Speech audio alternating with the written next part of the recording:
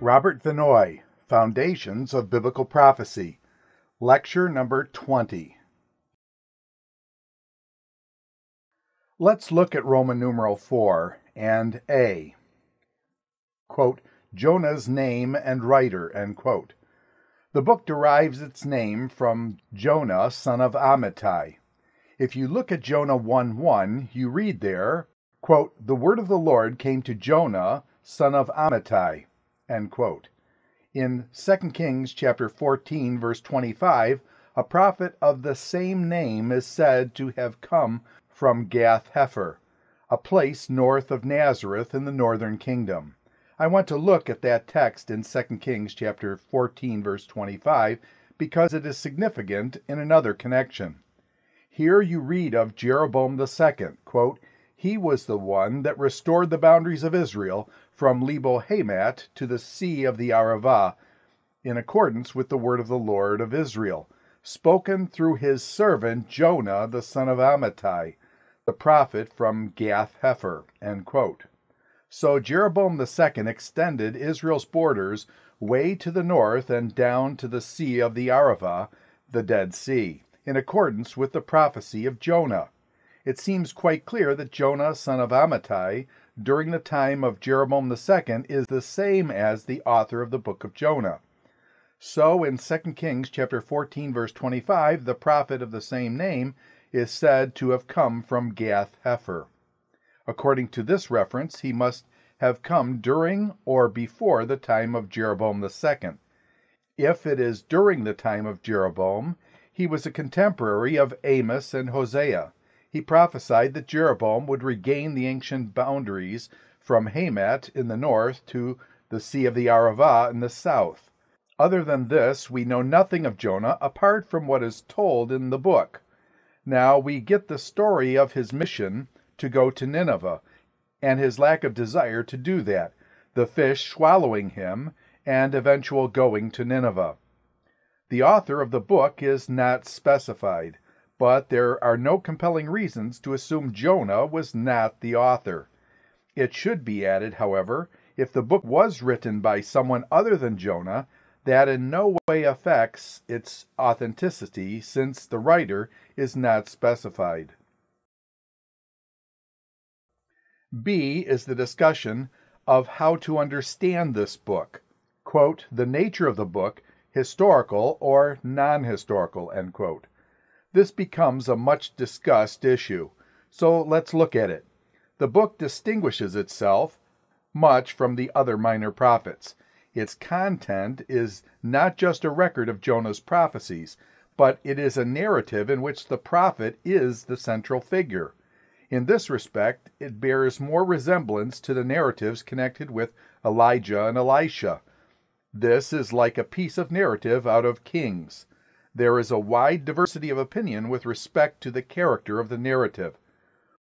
Its religious value is recognized by almost everyone, while its historical value is often considered lacking.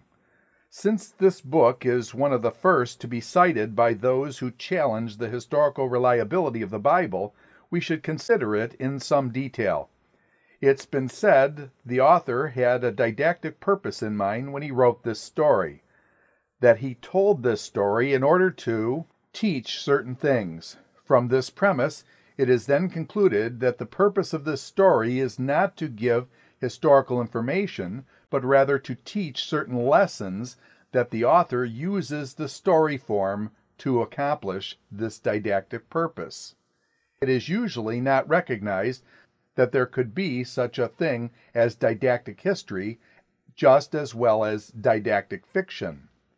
See T.D. Alexander, quote, Jonah and the Genre, end quote. It's in your bibliography, page 17. If you're interested in this topic, we might look at this article. It's quite a good article, but in it, Alexander says, in surveying the ways in which Jonah has been classified and what label has been attached to it, he says, even the partial survey reveals a wide variety of proposals, and he footnotes each of these labels. Some say it is history, some allegory, some midrash, some a parable, some prophetic parable, some legend, some prophetic legend, some novel, some didactic fiction, some satirical, some short story, and the list goes on. In other words, if you look at the people who work with this book and try to make a general classification, you get this long list of possibilities. Alexander himself classifies it as didactic history, or a history that's intended to teach something. Among the non-historical group, there are differences of viewpoints concerning its nature. The most common are fiction, legend, allegory, and parable. See Alexander, page 36 and 37. So let's look at each of them. 1. Fiction. Some think the author intended the story as a prose fiction. 2. Legend. Others think the author made use of a prophetic legend that was in circulation among the people of Israel. This view accepts that there may be a real historical kernel behind this story. Perhaps someone named Jonah did indeed go to Nineveh. Perhaps a royal message or even a message of religious overtone. But this kind of kernel of historical facts is surrounded by all sorts of legendary expansions and accretions that were added, such as the story of the fish. I might say those three things, the fish, the gourd, and the conversion of the Ninevites, usually cause people the most trouble, for they are the things most questioned historically. In some expressions, particularly the story of the fish, some find a point of agreement with non-Israelite legends of deliverance from sea monsters. The author is said to have used this legendary motif for his own purposes, including the teaching of such things as the mercy of God toward the heathen, and the rebellion and sin of Jonah refusing to do God's will. That things of that sort are taught is not denied by those who see the story as truly historical. The question is, on what basis then can you say it is not historical? What are the implications of such a view? The third approach among those who deny the historical events of the book is an allegorical view. The most usual form of this view sees Jonah as the people of Israel. Nineveh is the heathen world to whom Israel had the task of proclaiming the message of repentance. Jonah's unfaithfulness is thus Israel's unfaithfulness to be a light to the Gentiles. Jonah, swallowed up by the fish, is Israel's captivity. Jonah, cast up on the land, is Israel's return from captivity. Returned Israel is to make religious truth known to the heathen, and they become recipients of God's grace by conversion. Israel is to be rejected because of the dissatisfaction over God's mercy to the Gentiles. These are the general lines of the allegorical view. The fourth category is the parable view.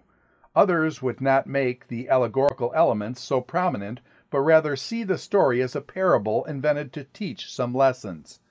Such a view would not necessarily deny the divine inspiration of the story, but would be willing to deny its historicity. Now, an example of that is Leslie Allen in the Nycot commentary. If you look in your citations, page 41, paragraph 2, there is a paragraph from Leslie Allen's commentary on the books of Joel, Jonah, and Micah, where Allen says, quote, "For a long time the book of Jonah was interpreted in a strongly historical vein. Yet, although the church fathers, who mostly used Jonah symbolically, admitted its historicity, there were those who doubted it, including in the 4th century Gregory of Nazianzus. Luther viewed the story as non-historical," end quote. I'm not sure where he gets that, as there are no footnotes. Quote, "Today there are both Roman Catholic and Protestant circles that maintain the historicity of the book with a fervor that assumes that its inspiration and authority depend upon it. If the book of Jonah is history, it is part of the evidence for the most important truth imaginable, namely that the Almighty God seeks to bring men to repentance and will pardon those who truly repent, end quote. There is someone else who is pressing that view. Here is Allen's comment. Quote, but if the book is not historical, then it is only the opinion of some singularly broad-minded Jew that God ought to pardon even Gentiles if they truly repent, end quote. But is it inconceivable that, quote, some singularly broad-minded Jew, end quote, was inspired to teach this much-needed lesson? Such a viewpoint is in danger of restricting the Spirit of God and belittling the value of the parable as a genuine scriptural medium. To me, he really begs the question of, is this a parable? Why would you conclude that this is a parable, and what does it mean? Certainly, God can inspire someone to tell a parable, but is that what this is? Now, get back to your handout of Jonah. I want to make some general comments on non-historical views first. Later, over on the next page, I'll make some more specific comments on non-historical views. But the first is the general broad issues involved. It seems to me there is insufficient basis for validation of these non-historical views and some strong reasons for rejecting them. I have listed 3 reasons here. 1. The book itself gives no reason for taking it as anything other than historical, unless the presence of the miraculous is considered as evidence against that. Certainly, there is a strong element of the miraculous. Were the possibility of miracles not an issue, the book itself gives no reason to be taken as anything but historical. The reference to the leading personality in the narrative in 2 Kings chapter 14, verse 25, provides a solid basis for historicity for a prophet named Jonah. See, that's where 2 Kings 14:25 plays a pretty significant role. If we only had the book of Jonah, we might wonder if this is a parable. We know that Jonah was a prophet who prophesied either during or before the time of Jeroboam II. 2. Jesus' references to incidents in the book of Jonah in Matthew chapter 12, verses 38 through 41 are indicative that he understood it to be historical. Let's look at Matthew chapter 12, verses 38 through 41. Quote, then some of the Pharisees and teachers of the law said to him, Teacher, we want to see a miraculous sign from you. He answered, A wicked and adulterous generation asks for a miraculous sign, but none will be given it except the sign of the prophet Jonah. For as Jonah was 3 days and 3 nights in the belly of the huge fish, so the Son of Man will be 3 days and 3 nights in the heart of the earth. End quote. Now, most people that refer to this statement of Jesus with regard to the book of Jonah and discuss its historical issue connect it with verse 40. Quote, as Jonah was 3 days in the belly, so I will be 3 days in the heart of the earth. End quote. That is not where it seems to me the argument falls. It's with verses 41 and 42. Notice what Jesus goes on to say. Quote, the men of Nineveh will stand up at the judgment with this generation and condemn it, for they repented at the preaching of Jonah, and now one greater than Jonah is here. The queen of the south will rise at the judgment with this generation and condemn it, for she came from the ends of the earth to listen to Solomon's wisdom, and now one greater than Solomon is here. End quote. Now notice what Jesus does there with verses 41 and 42. Jesus places Jonah's historicity on the same plane as that of the Queen of Sheba. He places the response of the Ninevites on the same plane as that of the people of his own time. In other words, the Ninevites repented when Jonah came to preach to them. You are not repenting, and I'm greater than Jonah. There is an historical analogy there. If the people of Nineveh did not repent historically at the preaching of Jonah, the analogy falls flat. It assumes that these things happened.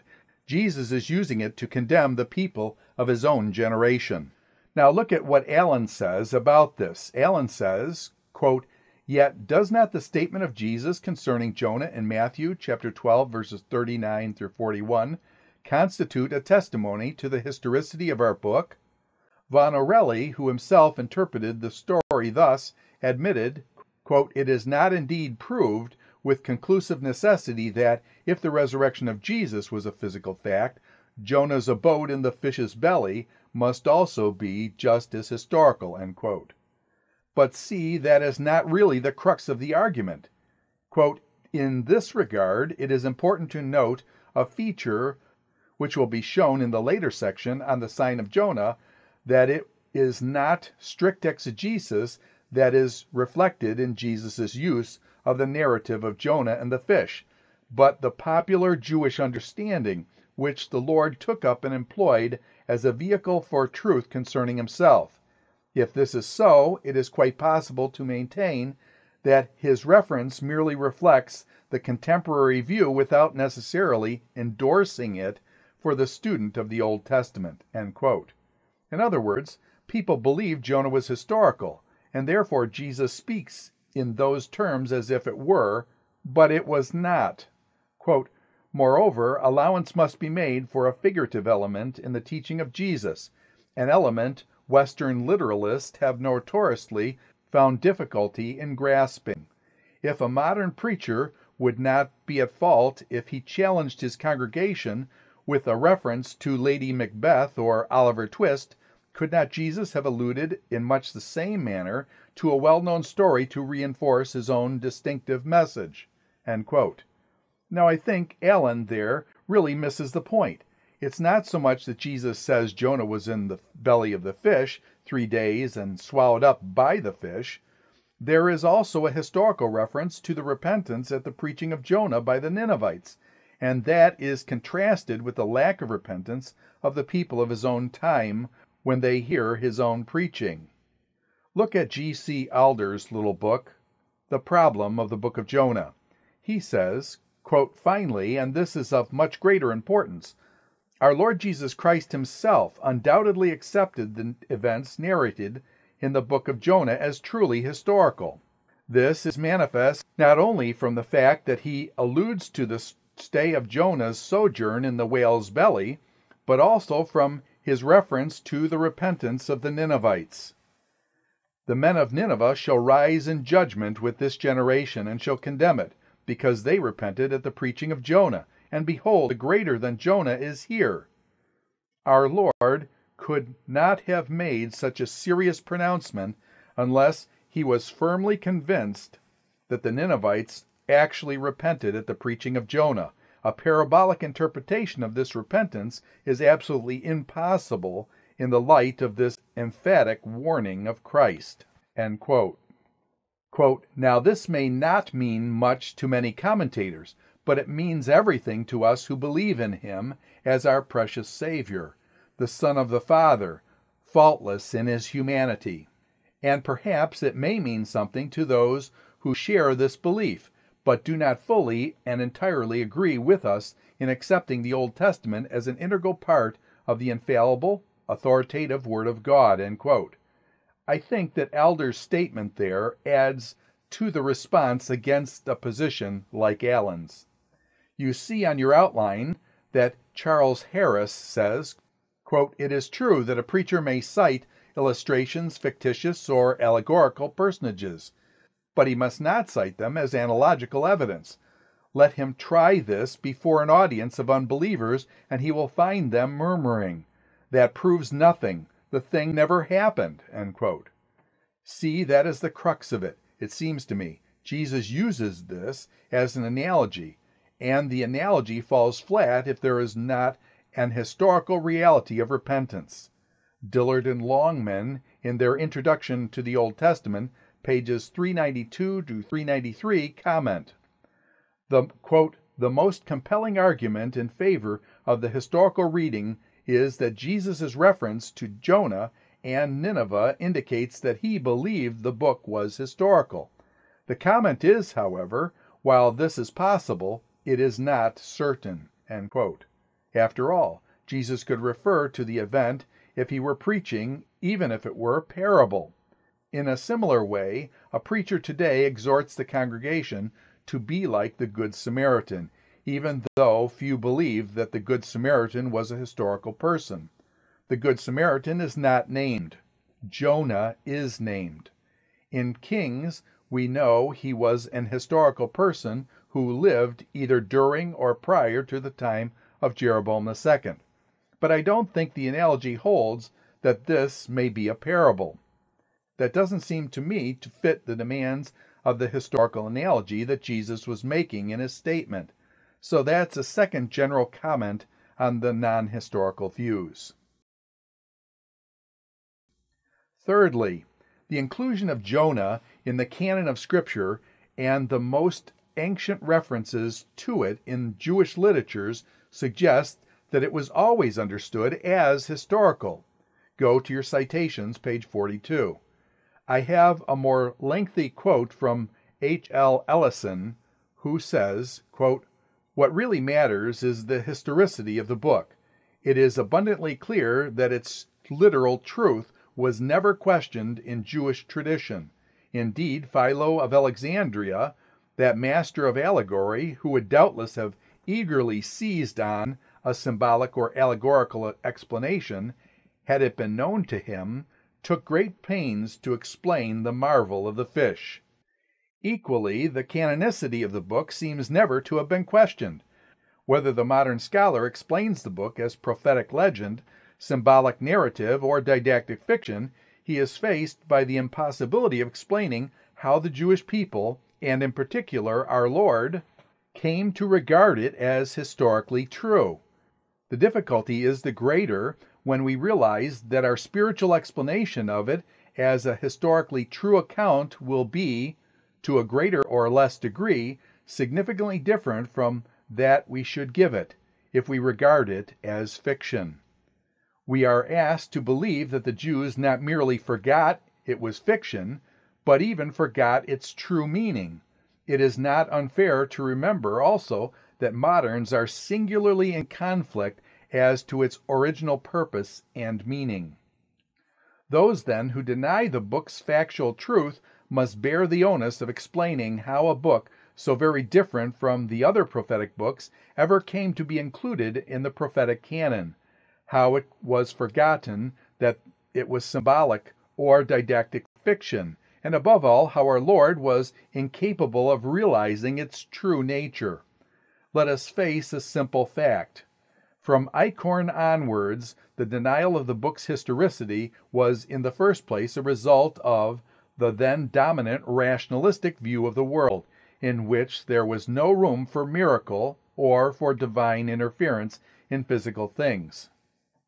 The conservative must bear part of the blame, however. For him, all too often, the first half of the book is all that has mattered. He has tended to overlook that God's miraculous dealings with Jonah were but a preparation for the revelation of the divine character. If we want the literal truth of the book to be taken seriously, we must both give it an adequate spiritual interpretation and justify the exceptional, miraculous element in it. End quote. In other words, if you just focus on the historical details, you may miss the real significance of the book. On the top of page 4 of your handouts, there is another reference to your citation on page 39 from Alder's commentary on this latter point, paragraph 2 of Alder's, when he's talking about the way the Jewish people understood the book. He said, quote, "Such was also the opinion of the Jews. They did not regard the book of Jonah as parable, but assumed it to be a record of real historical events. This is evident from the apocryphal book of Tobit. As Tobit is dying, he calls his son Tobias and commands him to go to Media. For, he says, I believe the word of God upon Nineveh, which Nahum spake, that all those things will be, and will befall Assyria and Nineveh." This text is probably correct, but the Septuagint has Jonah instead of Nahum. This may be a false emendation, but it proves that the Jews certainly did not regard the book of Jonah as a parable. In the third book of Maccabees, the priest Eleazar, when praying, refers to the deliverance of Jonah as follows: "And when Jonah was languishing unpitied in the belly of the sea-born monster, thou didst restore him, O Father, uninjured to all his household." This reference is preceded by similar recollections of the Pharaoh who is drowned together with his proud host, of Sennacherib who is defeated in the sight of the holy city, of the deliverance of the three friends from the fiery furnace, and of Daniel from the lion's den. This likewise is a firm proof that the Jews regard the book of Jonah as a record of actual historical events. And Josephus, who repeatedly emphasizes the historical character of his work, includes the contents of the book in his Antiquities, though we may have good reason to question the actual value of his historical accuracy. There is no doubt at all that he voices the view of his people," end quote, that Jonah was an historical narrative. So those are general comments on non-historical views. I think those are three strong reasons for rejecting the non-historical view. Now we get to more specific comments. Seems to me, first, that those who hold non-historical views generally do so for two reasons. The first one, A, is that, quote, "the events described are viewed as either improbable or impossible," end quote. In other words, the historicity of the book is denied on the basis of the miraculous elements contained in it. Some are of the opinion miracles do not happen, so reports of them cannot be historical. Others are willing to accept the miraculous in general, but feel that the multiplication of miraculous element in Jonah is so great that it is best not to consider it historical. That's basically what Allen says in his Nicot commentary. Allen says, quote, "This element of surprise is a key factor throughout the book. A prophet's journeying to Nineveh to deliver his message is an extraordinary phenomenon. Prophetic oracles against the nations are commonplace, but they were normally spoken on the prophet's native soil for the benefit of his fellow nationals. The political mission of Elijah and Elisha to Damascus is the nearest parallel, but Jonah's journey is of a different nature," end quote. So it's surprising the prophets are going to another nation. Quote, "Another surprise, a shocking one, is Jonah's refusal to shoulder his prophetic burden. Moses, Elijah, and Jeremiah indeed shrank from their assignments, but Jonah's blunt refusal goes far beyond their hesitation. In fact, this little book is a series of surprises. It is crammed with an accumulation of hair-raising and eye-popping phenomena, one after the other. The violent sea storm, the submarine-like fish in which Jonah survives as he composes a song, the mass conversion of Nineveh, the magic plant, these are not commonplace features of Old Testament prophetic narratives. While one or two exciting events would raise no question, the bombardment of the reader with surprise after surprise in a provocative manner suggests that the author's intention is other than simply to describe historical facts," end quote. So it's not the miraculous in itself, but, quote, "it's the accumulation of eye-popping phenomenon," end quote, that makes you begin to wonder if this is really intended to be read historically. Quote, "Bold would be the man who ventured to say that this series of happenings was impossible. For who can limit the omnipotence of God and say categorically that anything could not happen? Not impossible, but improbable is how they strike the ordinary reader. What if the author meant to arrest our attention and focus it on his message by means of a string of improbabilities," end quote. So that's the way Allen addresses that issue. Look at page 42 and 43 for a response to that type of approach by Allen. This statement from an article by John Steck. He was for many years the Old Testament professor who is now retired, but wrote a book called The Message of the Book of Jonah. which I think is very helpful for this question of the historicity of the book, but also the message of the book of Jonah. But notice what Steck says. He says, quote, "The writer assumes the historicity of the events narrated. This is an assumption which most readers are strongly inclined to reject.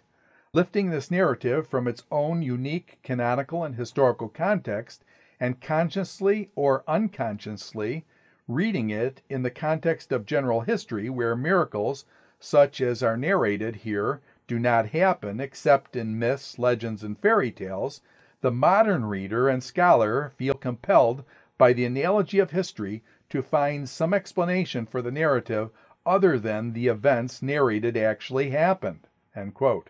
See that reference to the, quote, "analogy of history," end quote, is that principle often used for historical purposes.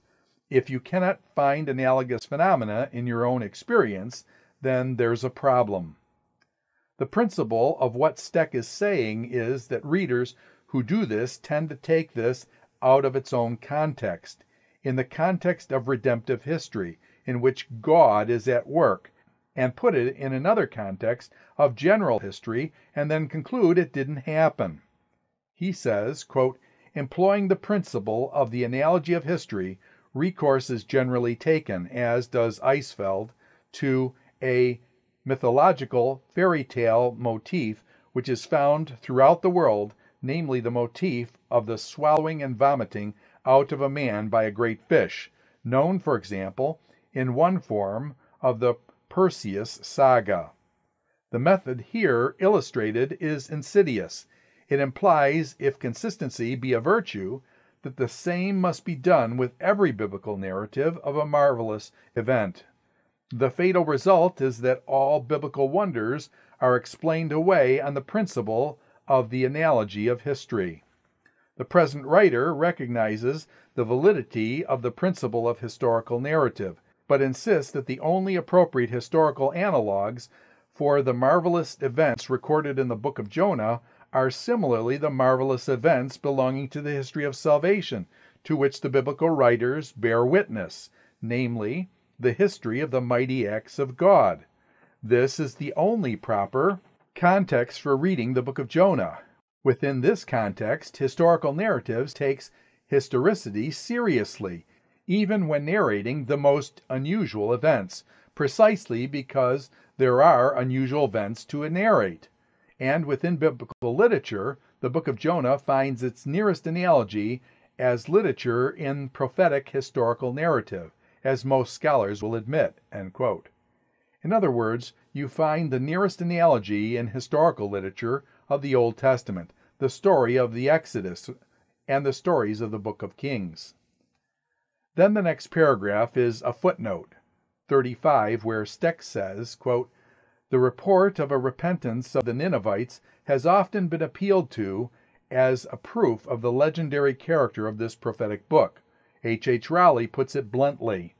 That Nineveh was instantaneously converted is a thesis which will not convince any students of her history, unless the conversion was so ephemeral as it was swift, in which case it was worthless and hardly likely to deceive God. If the present writer rightly interprets the purpose of the book of Jonah, an ephemeral repentance on the part of the Ninevites was sufficient to God's purpose. For even such a repentance, which began to manifest itself already when Jonah's preaching to Nineveh had hardly begun, and Jonah began to enter the city a day's journey, chapter 3, verse 4, stands in sharp contrast to Israel's callous, dismal, long and miracle-filled ministries of Elijah and Elisha by their response to a prophetic warning. However ephemeral it may have been, the Ninevites put hard-hearted Israel to shame, end quote. I think that is the same thing Jesus is saying. The Ninevites repented, yet one greater than Jonah is here, and you're not repenting. Israelites did not repent at the ministry of Elijah and Elisha, and the Ninevites responded with the response Israel should have had. Quote, "Moreover, That God responds graciously even to ephemeral repentance is evidenced by his sparing Ahab, who similarly manifested what could only have been an ephemeral repentance in response to Elijah's threat of impending judgment. End quote. You remember when Ahab repented or postponed the judgment that was to come on his son? If you are going to go the direction of Allen and others, who say it is the multiplication of the miraculous element of this short story that leads you to the conclusion that the author is not intending to describe history, you have to realize these things tend to happen elsewhere as well. What then do you do with 2 Kings chapters 4 through 7? In 2 Kings 4 through 7, you have 4 chapters. In Jonah, you have 4 chapters. In 2 Kings 4 through 7, in chapter 4, verses 1 through 7, oil is multiplied in those jars of the wife of the member of the company of the prophets to pay the debt. In chapter 4, verses 8 through 37, Elijah promises the Shunammite woman a son and later raises him from the dead. In chapter 4, verses 8 through 34, Elisha purifies and multiplies food for the sons of the prophets. In chapter 5, Elisha heals Naaman. In chapter 6, an axe head is floated. In chapter 6, verse 8, some of Israel is struck with blindness. In chapter 6, verse 24 to 7:20, he prophesied of the deliverance of Samaria during a siege. So I think what you can say is, when you go to the narratives of 2 Kings, you have 4 chapters that have equally, quote, eye-popping, end quote, miraculous events. If that's going to cause you to say, quote, the book of Jonah is not historical, end quote. It seems to me consistency should cause you to say 2 Kings chapters 4 to 7 is also prophetic legend. Once you have done that, then where do you go from there? Because it seems to me the kind of literature you find in Jonah is the very kind of literature you find in 2 Kings chapters 4 through 7. I don't see you can have 2 Kings 4 through 7 as historical, but then say, but I can't accept Jonah, or vice versa. So it seems to me the question is not what someone thinks is possible or probable. Rather, it is whether or not the writer here is intending to describe reality as he knows it. What is the intent of the writer as to whether it happened or not? Inclusion of the miraculous events, even if these events are recorded in quick succession, is not a valid criteria against its historicity. We go back now to the Exodus, as C.S. Lewis says, quote, now of course we must agree with Hume that if there is absolutely uniform experience against miracles, if, in other words, they have never happened, why then they never have. Unfortunately, we know the experience against them to be uniform only if we know that all reports of them are false. And we know all reports to be false only if we know already that miracles have never occurred. In fact, we are arguing in a circle, end quote. I think ultimately we get pushed back to this question of worldview and whether or not you're willing to admit the possibility of divine intervention. So that's a little more detailed look at it. I've said there are non-historical views generally for 2 reasons. First would be the miraculous. The second reason being the fish story is viewed to be derived from myths and legends of other peoples. Next, when you examine the evidence for derivations, I think you will find there is not a great deal of correspondence between the Jonah story and the others. Most of the parallels are found in the idea of someone being saved from the belly of the sea monster. In Greek literature, Hesione, the daughter of the Trojan king, was given a sea monster to appease the gods, but was saved by Hercules. But the reward was not given to Hercules. Also in Greek literature, Perseus rescued a damsel from a sea monster and married her. Herodotus tells of Arion, who was pushed out of a sea monster and was saved by a dolphin. Go to page 41, your citations for Adler's comment on page 41. He says, quote, "A third argument, which must be discarded, is that based on the parallels, especially the fish story. Many scholars have been engaged in collecting parallels from non-biblical sources. Time and again it has been asserted that the author utilized ancient myths and folk tales to composite his story. It is, however, impossible to prove that he was even acquainted with such tales." End quote. There is no reason whatsoever to assume the author borrowed from such sources.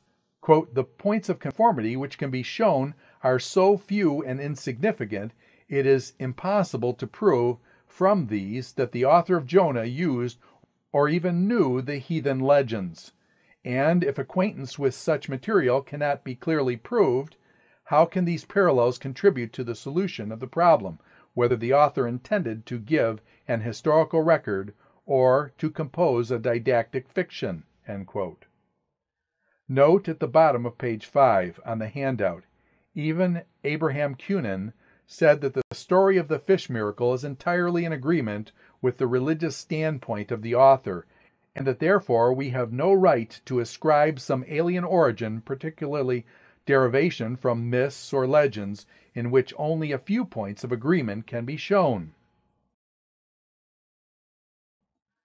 Now, some more specific comments. One was this discussion of reasons of the non-historical views, the miraculous. 2, the more specific comments on the allegorical approach. I think the difficulty with the allegorical approach is that it encounters difficulty when pressed to details. For example, Jonah's own urging the crew to cast him into the sea is hardly applicable to that of Israel going into captivity.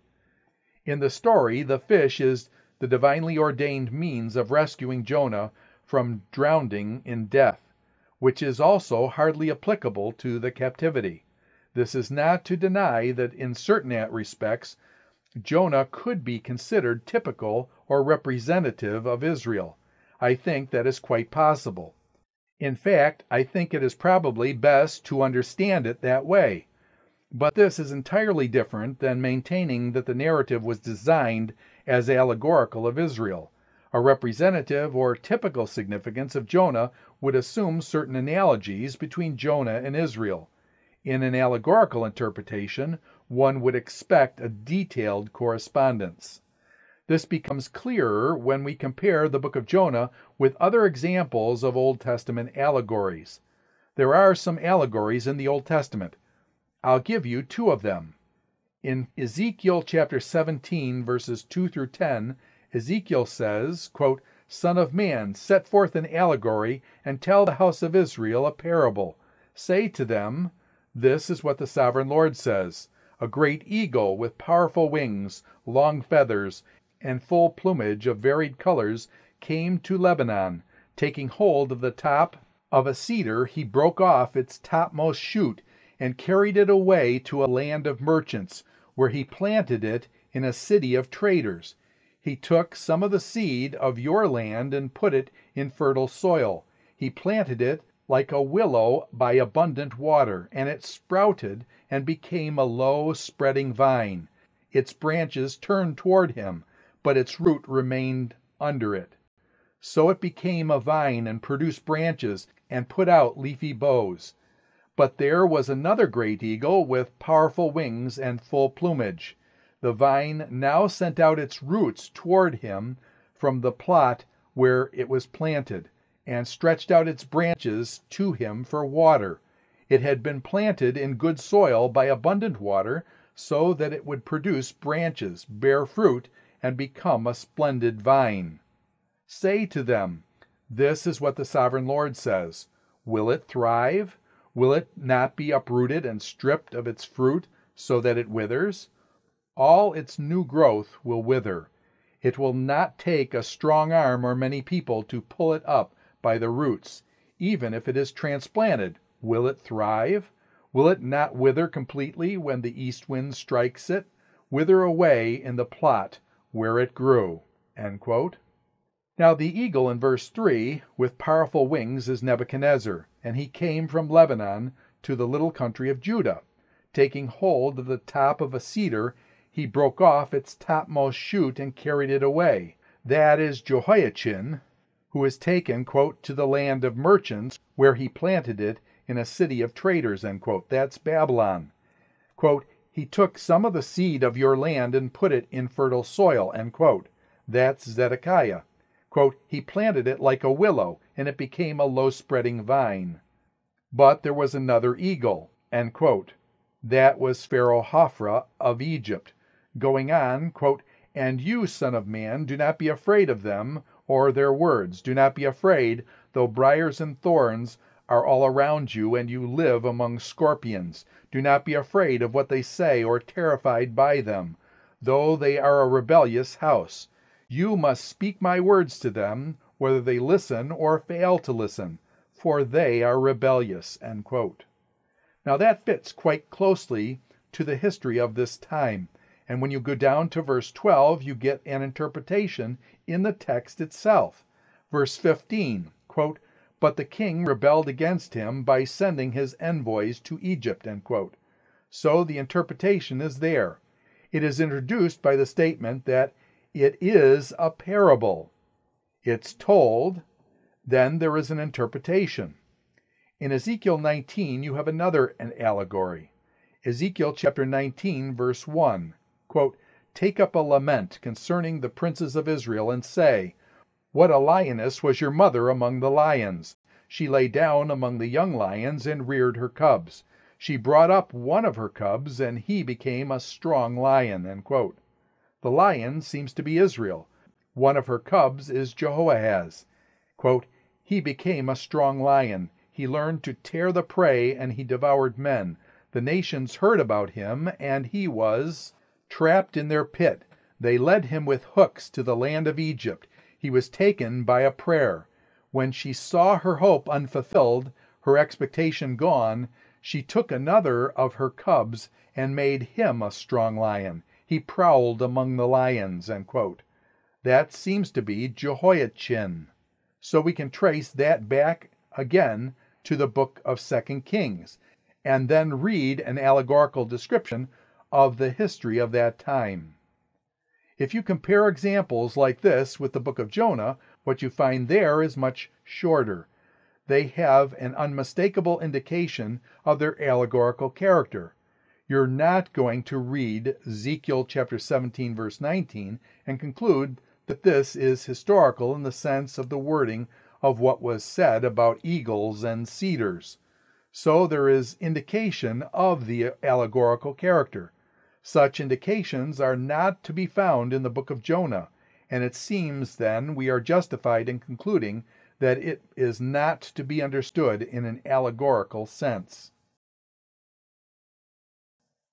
That brings us to, quote, the parable, end quote.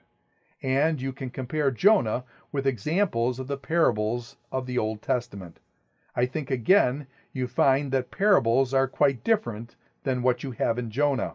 I have listed 3 that are parables. You can look at Judges chapter 9, the parable of Nathan in 2 Samuel chapter 12, verses 1 to 4, and the parable of the wise woman of Tekoa in 2 Samuel chapter 14, verses 6 and 7.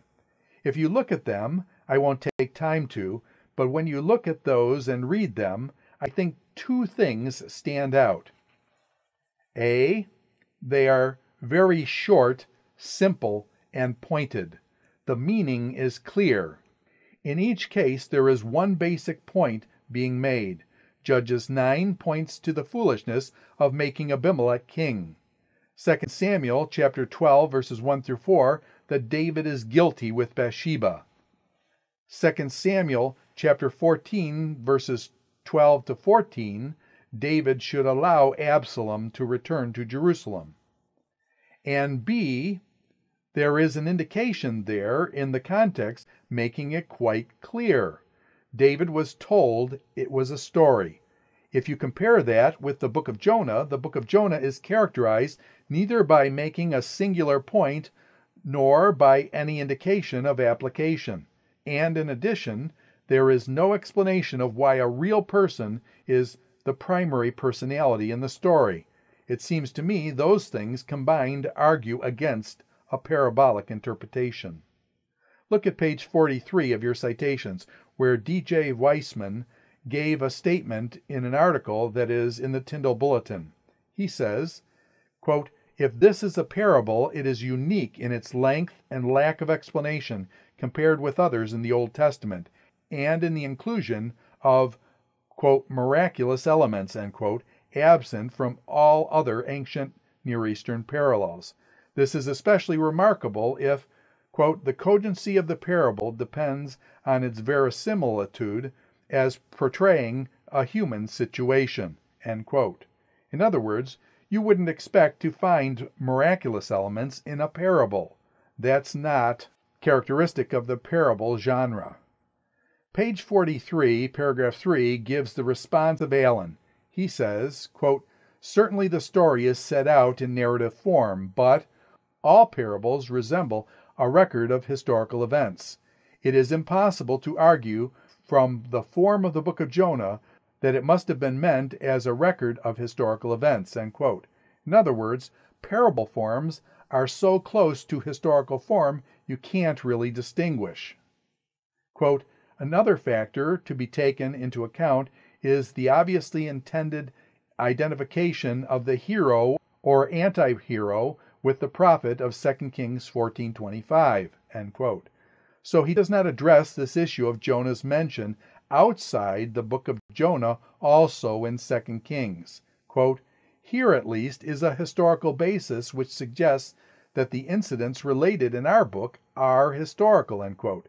And then he says, quote, "There may well be a historical nucleus behind the story, but this is not relevant to its understanding in its present form. Behind the parable of the Good Samaritan, Luke chapter 10, verses 25 to 37, lies 2 Chronicles 28:15. Behind the parable of Dives and Lazarus may well lie the rabbinic tale of how Abraham's steward Eliezer, of which Lazarus is the Greek form, was sent to Sodom to test the hospitality of its citizens. But no one would fail to differentiate these parables from a straightforward recital of events. In each case, an older theme has been used as raw material for the creation of something new and contemporary." Now, he makes a number of associations that are behind some of the parables. Get into this and discuss it, and I think you can question some of those associations. But even beyond that, none of the examples he gives treats a known historical person by name in a parable. The book of Jonah does. So it seems to me the analogy there, although interesting, really doesn't carry the weight that he is trying to make it bear. I see my time is up. We haven't gotten to, quote, content, end quote, so let's stop at this point. Next time we will have to discuss a little bit about the content of Jonah and then go on to Amos. This ends Dr. Robert Vannoy's Foundations of Biblical Prophecy, lecture number 20.